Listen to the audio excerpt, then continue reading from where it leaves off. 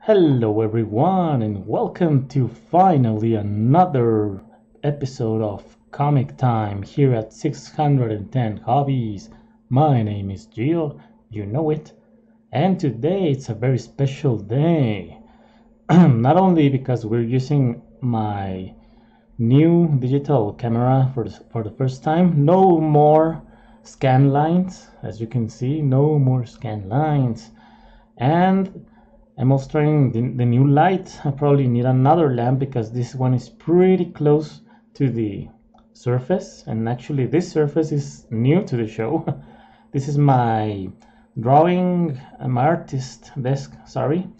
Never really use it a lot, so it looks brand new, but I have like 1 year with it, or possibly more. I think 1 year. Oh, but you can see my lamp here. See, it's really close to the surface. I need another lamp, more. But anyway, enough of that. I really like how it looks though in the scan lines are finally away. And it's actually not that my camera was bad, only my capture card was really meh. It was designed to capture like VHS video, not HD. But anyway, enough of that. Again, on June 15th this year, it's gonna be the 12th anniversary since I released this comic that you are seeing called Nevula. Nebula, yeah. I know the word nebula exists with the other B here, but you pronounce this nebula, yeah. uh, but anyway, I released this first in 2007. That's again almost 12 years ago. And it's been probably my most. No, it's not. Well, I think it's my most famous story so far. Not too proud of that because I made some more, but this is the longest I have done. 10 episodes and counting. Actually, it's 11. I will show you in a bit how is that. But actually, I came out with this character Nebula in 2003 for a friend that asked me to make a short story, just a short story, nothing big. And I decided to make a whole new character just in case he wanted to. Well, I didn't know him that well back then, so I thought that if I would risk someone stealing my character, it would be probably a worthless character, and it didn't turn out that way. This has been my most developed character through again over 10 episodes. So first, in 2007, I released Nebula number 1, and also number 2, and also number 3. These are actually 3 issue miniseries I came out with. Remember, just in case you're familiar with the Sonic the Hedgehog comics, it's kind of like that. Sonic had 4 issues on its release of comic. It was issue 0, 1, 2, and 3. Those were 4 issues. Nebula is 1, 2, and 3. So, yep. And then, just like the comic from Sonic, I released the regular series, which are these. And the regular series are not limited by numbers, by the issues. I mean, could be any amount of issues until the story is done. It's still continuing that. There's always a lot of confusion in my country about these having this. I'm not sure if this happens in the US, but nobody really understands that these are supposed to be previous to the regular series. So I decided later on, I will show you later on, but let me show you first the other covers of the next issues. This is the number 1 from the regular series, as already said. This is number 2 and features the character Helix. That's her name, Helix. and she appears first as a rival to Nebula, and they fight, and then they become friends. It happens a lot. And also, I forgot to mention, what does Nebula actually do? She's a crime fighter, if you can't tell by her uh, costume outfit. She fights crime, local crime in her city. She has like a sort of superpower, I guess. Oh, actually, my art is really bad. It's not compared to the colored art on the covers. Back then, I only had pens and ink. I didn't use tablet until 2012. So yeah, the art is really rough and hasn't aged well. But anyway, Nebula, I was really inspired by the Matrix back then, and Nebula can dodge bullets just like Neo and a ton of other characters that you have probably seen. And Helix is just super smart. She's a tech savvy. Oh, I have two of these. I actually have one in English. Actually, I kept one, and this is in Spanish. You can see. Oh, it's so weird. I printed this on Kablam. It's a comic printing service on the internet. They publish a lot of indie comics. You want to check it out, or you're interested in publishing your own comic, they're a good choice. They were shipped for me back then, over 10 years ago, but now because the dollar just became too expensive in Mexico, that's not a viable option. So anyway, it's weird. Kablam published my first covers. They seem kind of dark here, really dark. I didn't like that. That's one of the disadvantages from publishing online. You can't see a preview of your comic. Well, I think you can ask in Kablam for a sample, a free sample. So I should have done that. I didn't. But anyway, the English one came out well. It looks really cool, the cover. This one is really dark. I don't know if you can see with this like the difference. Well, you can see it if I move it away from the lamp, right? This is darker. Anyway, in issue 3, we got, this is Duque, Nebula's arch enemy for now. He comes to find Nebula in her school, because she's a schoolgirl. She's 15 years old. I'm making Kablama a lot of money here. Free advertising. And this was my very first anniversary of the comic, the issue number 4. That's why it says first anniversary here. In this issue, you can see Nebula is not Nebula. Yeah, I'll let you guess who that is. It's pretty obvious, I think. And then on issue 5, there's a lot of exposition. I didn't feel too well about this issue, but I think it was necessary to inform the reader more. This is actually Nova. She's Nebula's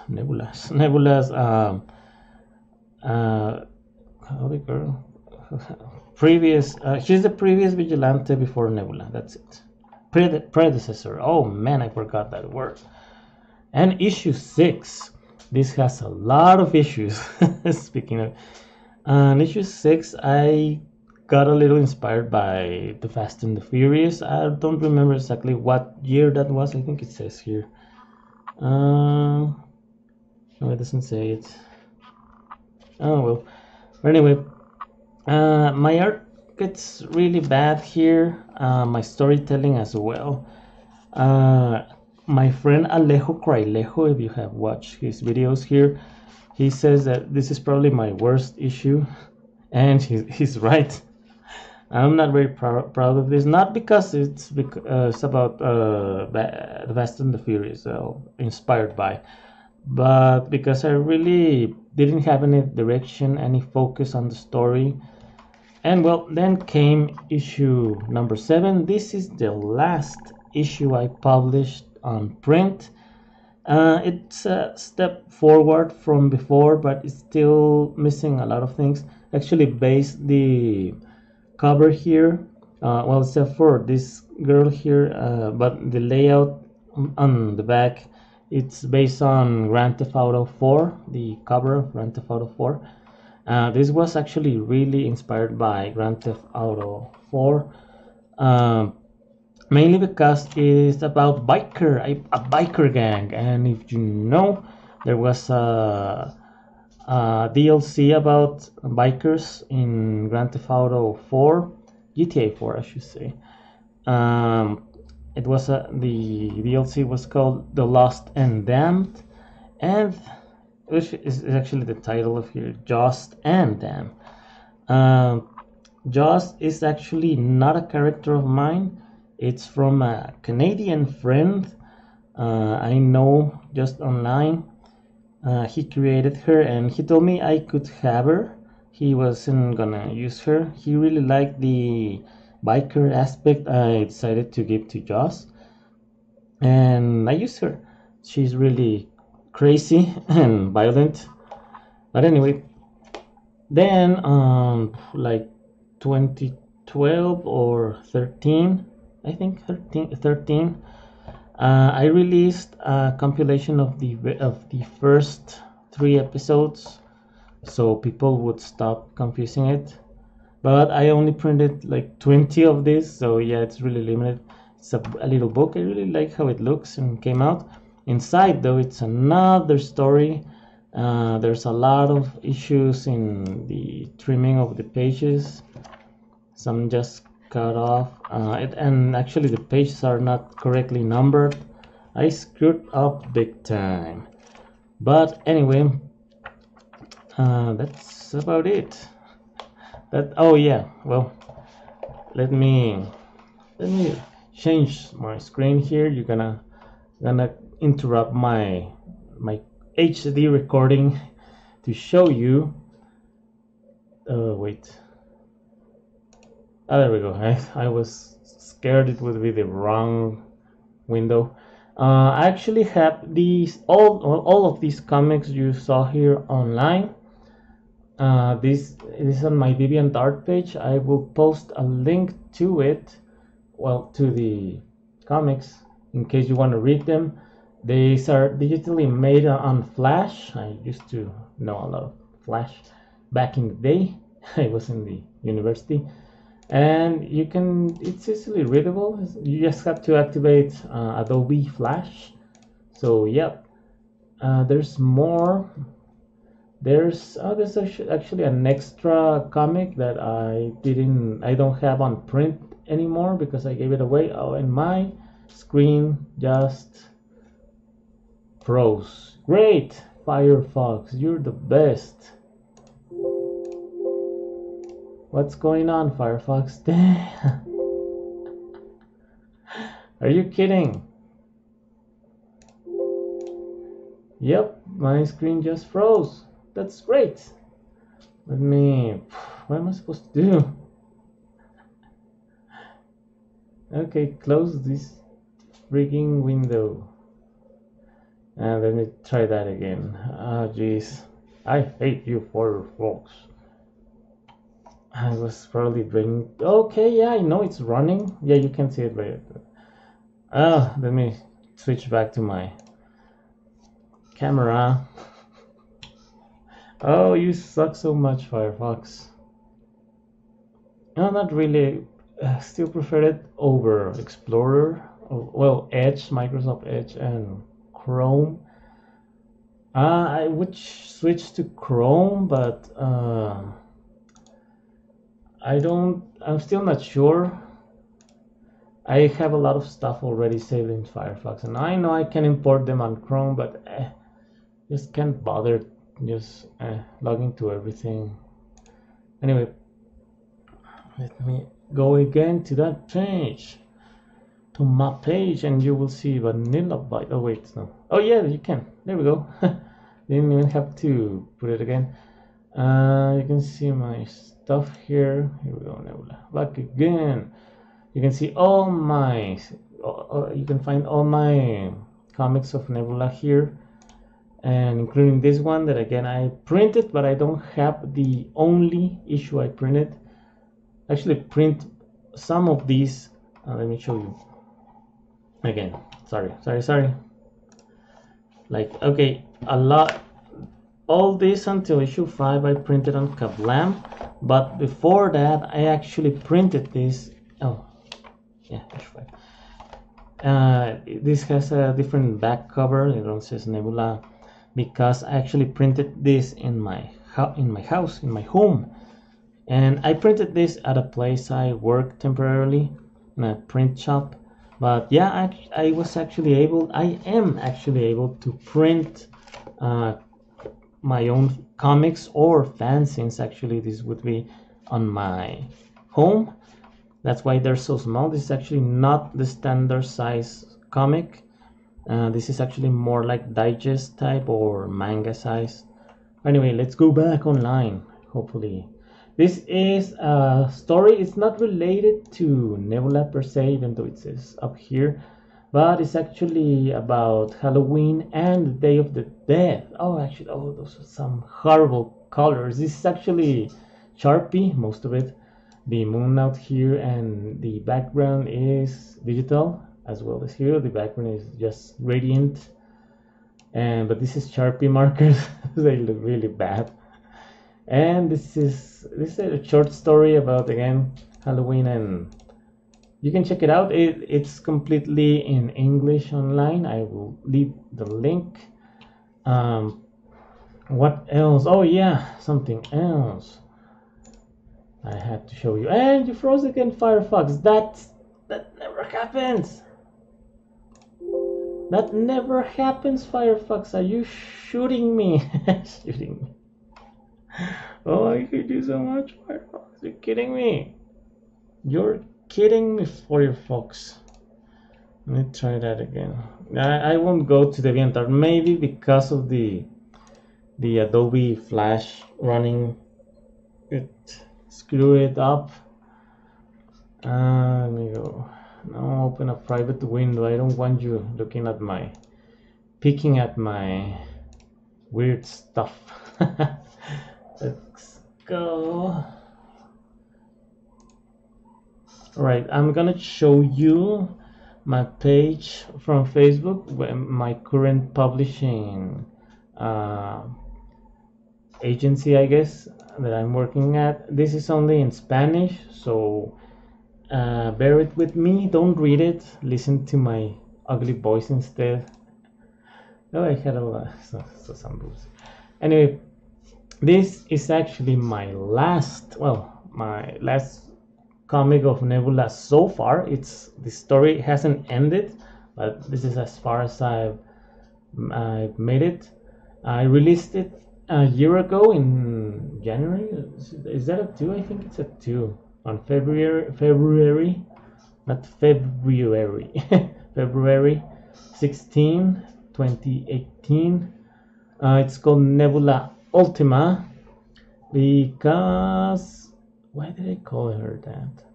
Well, it's actually not printed. It wasn't printed. It was completely online. I don't remember why I call it Ultima. I think, yeah, I remember now. It's because I had this comic in hiatus for so long that, and I had some progress on it, and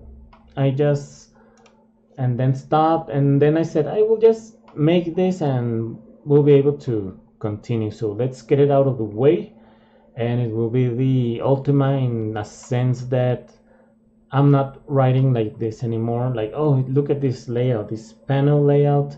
It's really bad. I don't do this anymore. I use less panels now. You don't need this many panels in a comic. Look at that. And a nude lady back here that you cannot see. Again, this is in Spanish, but I do have plans to translate it and probably upload it along with the whole series of Nebula on Webtoons. It won't happen overnight. Probably will happen through the course of a few months. But anyway, this will be included there, translated. It's just that again, I don't know if you remember, earlier this year my backup hard drive busted and I wasn't able to fix it, and I lost all of my data, including this. Oh, including the Photoshop files of this, so I can't edit it anymore. I will be able to change the text, so yeah, there's no problem there. But I cannot edit anything else unless I redraw it, and I'm not gonna do it. I actually won't be able to take out these exclamation mark. Well, unless I can edit that. I guess I'm a competent enough uh, graphic designer. Wow, I forgot my own profession there. But anyway, this is 25 pages long, I think. So yeah, there's not gonna be any problem. This is, and it's actually more exposition. Nothing big happens again. So yeah, don't look forward to this. It's just a goodbye to this style I had, this horrid style I had. But anyway, that's enough for now. Well, 20 minutes. I thought it would be less. Let's go back to more comics. Well, please give me your opinion on this in case you read it. What would you like to see? Which character did you like the most? Which ones did you hate? Or if you want to compare it to my other stories like Vanilla Bites, which is actually a different genre, so yeah, there's that. But anyway, that's it for now. I thank you so much for watching this long ass video of comic time here at 610 Hobbies. My name is Gio, you know it, and I will see you guys later. Goodbye.